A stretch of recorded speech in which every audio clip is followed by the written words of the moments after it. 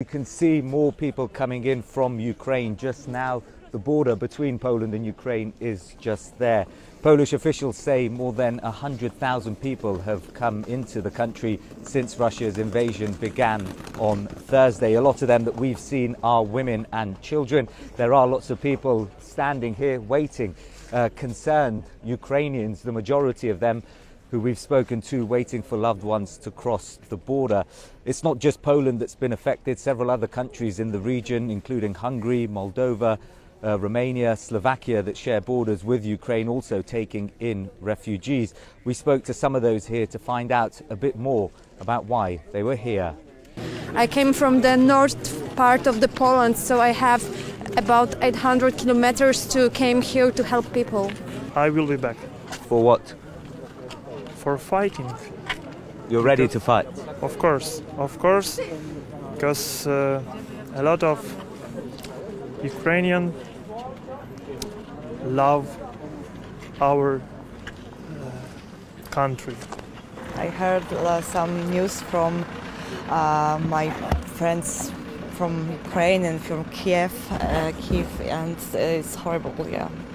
Of course, I'm afraid, but I want to be brave. Yeah. In terms of the welcome that the Ukrainians are getting, have a look at this.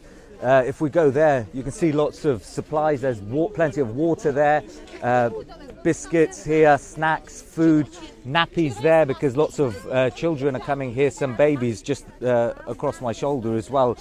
And the welcome has been pretty different compared to the way migrants have been received here in recent years. Poland has been criticised in terms of the welcome some migrants, particularly from the Middle East, have received, those coming across the border further north in Belarus, but also further back a few years ago with the Syrian war as well. This was a country that was seen as sometimes hostile by some people towards migrants. It's very, very different here. There is a sense of solidarity here, and that may be because of what's happening just across that border. And aside from that, very strong cultural links between the two sides. But this isn't set to stop anytime soon. That border does remain open. You don't need to have a car anymore. You can walk through as well.